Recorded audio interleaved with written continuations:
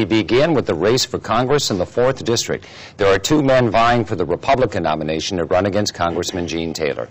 Several weeks ago, we had Joe Persian here on the show. Today, we're joined by State Representative Stephen Palazzo, who is running for Congress as a Republican. Representative Palazzo, thanks for joining us on the show. We appreciate it. Good afternoon. First of all, I want to start by saying that I lost a gentleman's bet because of you. I heard the rumors about you running a few weeks ago, actually longer ago than that, but a couple of weeks ago I was talking with some of the Joe Persian people, and they were insisting you were going to run. I said, I don't think he will in the final analysis. So I'm just curious about this career choice of yours. Right. Well, it definitely took a lot of talking to friends and family. You know, I was exploring it before in late 2009. And it came to me in 2010 when we got to Jackson, realized that no matter how hard we work in Jackson, Mississippi, no matter how, conservative we become or how, good in limited government and the things that we're doing, balancing our budget, it really doesn't matter as long as the federal government can continue to pass illegal, immoral, and unfunded mandates upon the citizens of Mississippi. You are still relatively young when it comes to the political arena. You're only in your 3rd year as a state representative. So why jump from that into a congressional election? Right. Well, first, I'm 40, so a lot of people think I look a little younger than that. I didn't get into politics until I was 36. I think I've accomplished a lot in my young, short life. I've grew a business from scratch. I've served in my nation's military for 20-plus years. I'm a Marine veteran of the Persian Gulf War. I'm married. I've got 3 kids. I'm doing everything every other South Mississippian's doing. But what I've realized is that our country is not going in the right direction. And we have to stop that, because I do think if we're not careful, the federal government has gotten out of control, it's bloated, it's corrupt, and if we don't stop it, we're going to wake up one day and we're going to be spiritually and financially bankrupt. Yeah, you talk about things like limited government, lower taxes, strong national defense, which has been a familiar theme really for the last year, coming out of a group called the Tea Party movement. And this Republican primary is kind of a microcosm of what is happening around the country, because your Republican opponent, Joe Persian, has the support of the Tea Party crowd here in South Mississippi. How is that going to impact this race? What can you do to try to appeal to that group? Well, the one thing is I think I've got a great lineage in America. My mother and my grandmother, both members of the Daughters of the American Revolution. They were, I had family that was in Boston, or been a part of America ever since the American Revolution. The Tea Party has yet to endorse anybody. They will not endorse. They may be garnering support from individual members. There's other groups that have been placing endorsements, but the qualifying deadline's not even until March 1st.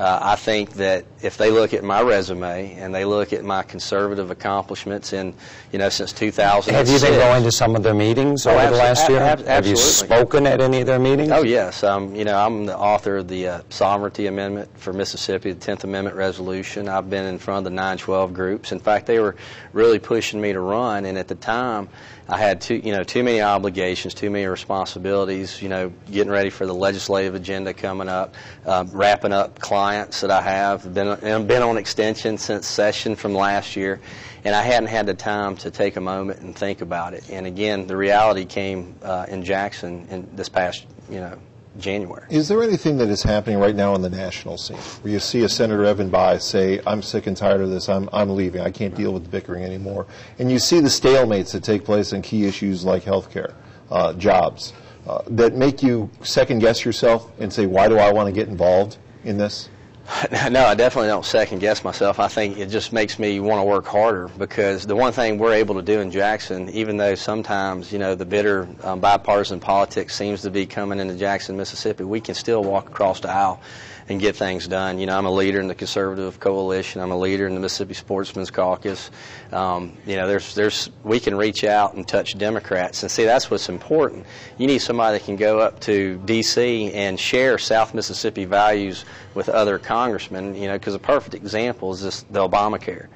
It passed the House by 5 votes. we couldn't reach out to at least 15, and that's where I really wish Gene would have worked harder, is that he couldn't reach out to 15 Blue Dog Democrats and at least pick up 5 or 6 of them to vote to kill that bill. Well, you mentioned Gene Taylor, and I always hate to talk about Gene Taylor when we have one of his opponents on, because he's not here to defend himself, and it certainly isn't our job to defend himself, but I always ask Republicans this same question. Those of us who have watched Congressman Taylor's career over the years consider him a conservative, but every 2 years, Republicans who are running against him and the supporters of those candidates always come out and say, well, if you really examine his record, he's just a liberal in sheep's clothing. What do you think about that? Do you think Gene Taylor's a conservative or a liberal? I'm like a lot of people in South Mississippi. I think Gene Taylor's a good guy. It's just in the past year, he hitched his wagon to Nancy Pelosi. He basically threw the keys to the truck to Nancy Pelosi, and she's driving this country off the road. And we think that's a little irresponsible. We also think that 21 years in Congress, you should be getting a lot more done. But I agree with you. He's not here to defend himself, and there'll be plenty of opportunity for him to defend his record later on. He's also been in Congress now for more than 20 years. He is known across this district. It's going to take a lot of money and a lot of work on your part to even come close to getting to a 50% tie with him, or getting one vote passed if you get to the general election. How worried are you that because he has such great name recognition and because he is so well liked, that this is such an uphill battle it may not be possible? Well, what I've gotten, we didn't jump into this, and I say me, my family, my friends. I've called all across the district and talked to community leaders, business leaders, and they say the same thing. Gene Taylor's a nice guy, but. And it's those buts, and I won't say the things that come after, that I think he's going to be vulnerable on. But at the end of the day, he put, again, it's what we can say is I think he put politics before the principles of South Mississippians. With that one vote, we've had Obamacare. With that one vote, we've had cap and tax.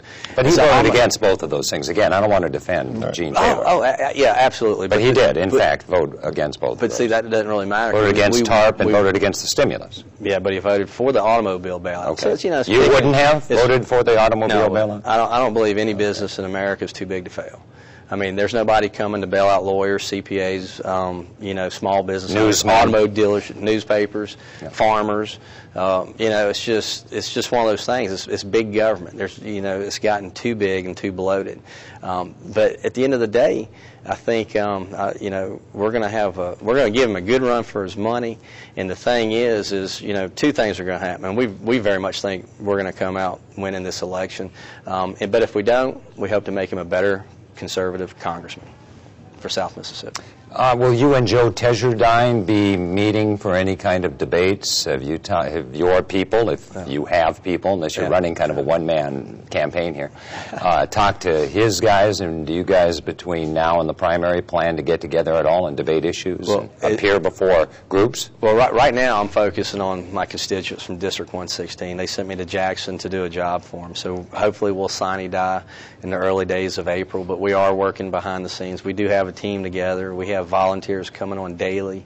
We're raising funds daily, and we consider an investment in South Mississippi. So you're not taking the primary for granted? I'm not taking anything for granted. No, you know how it is. There's only 2 ways to run: that's scared and unopposed. So we're running scared. Even though unopposed is better. I apologize. You had a rather low-key announcement. You sort of did it on a radio station one day, and this is your first appearance down here in South Mississippi talking about it. Will you have a bigger announcement in the very near future? Yes, we're definitely planning on hitting 3 or 4 counties, doing the public, getting the supporters to come out, and again, I think there's a lot of people excited. But on the same token, they're excited about our race, but they're very angry with the course of where our country's going. Will you appear on this show with Joe Tejardine before the primary? If it can work in our schedule, I would absolutely love that.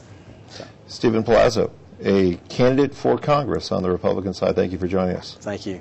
All righty, when we come back, it's a familiar story. A casino in D'Iberville. We've heard it time and time and time again, but this time it's a casino on the east side of I-110. Will it happen? We'll talk with the mayor next.